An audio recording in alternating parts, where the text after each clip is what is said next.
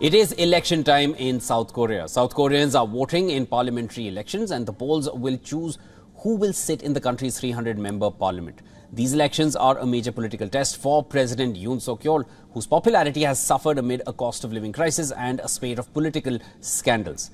In a record turnout, more than 30% of eligible voters have already cast their ballots in 2 days of early voting last week. Now, the remaining voters can cast their ballot with the polling stations set to close at 6 p.m.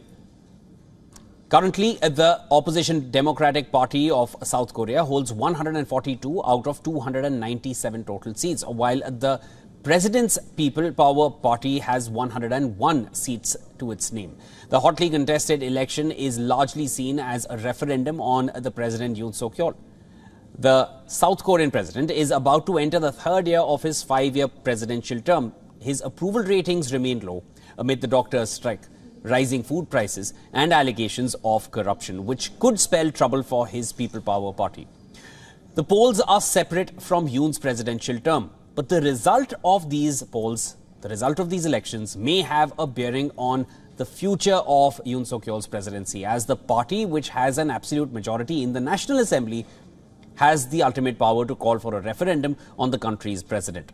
So if the opposition wins 200 seats or more, Yoon Suk Yeol faces the risk of impeachment.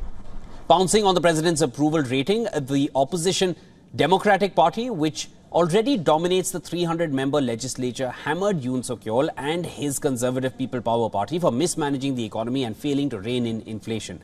Moreover, in recent weeks, green onions have gone from a simple staple of Korean cooking to a powerful symbol of voter anger over rising prices in Asia's fourth biggest economy. First, I think we need to vote for a candidate who understands realistic problems and suggests policies that immediately deals with them for people's livelihoods. In order to do so, it is important to know about the candidate rather than the party first. Of course, it is important to consider the candidate's party too, but only voting based on a party does nothing but divide people. All right, for more on this, we are joined by Voice of America correspondent Bill Gallo, who joins us from Seoul. Bill, always a pleasure speaking with you. Reports suggest that candidates in about 50 to 55 local districts are in neck-to-neck races. What are you picking up from the ground? How do you see this one going? Well, it seems like there's a lot of people voting, and it seems like it will be relatively close, or at least that's what it seems like at this very early phase. In fact, we cannot tell. Like many elections around the world, this race will be decided by the people in the middle. This is a very polarized country. There are many people who will vote based on a party, either conservative or liberal, but it's those people who are undecided, who maybe are influenced by sort of kitchen table issues, like the green onion issue that you mentioned. Those people will decide the outcome of this election. Some of the other key issues which can tilt the tide for either party. Well, one of the main issues here has been a strike by doctors at hospitals. This has gone on for many weeks, and in fact, it's been quite annoying. South Koreans have a cheap healthcare system. They're used to getting a very high level of healthcare. And while that healthcare level is still high, it's very crowded, and you have to wait a lot longer than you used to.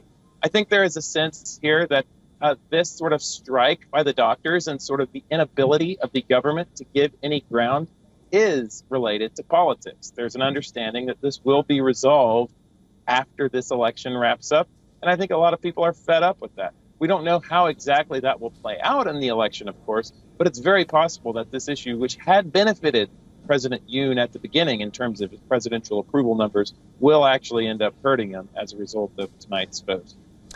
Bill, that gets me to the next point, which has to be discussed. What are the chances you see for the President's Conservative People Power Party? And is a referendum for President Yoon Suk Yeol seeming imminent?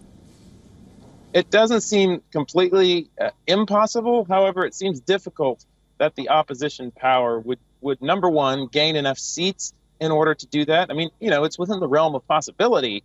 But the next thing is, if they actually had that power, would they do it? I mean, what exactly are we impeaching the president for? I mean, it's very cutthroat politics here in South Korea. There are always, and I mean this, always allegations of corruption, whether serious or not, in every direction.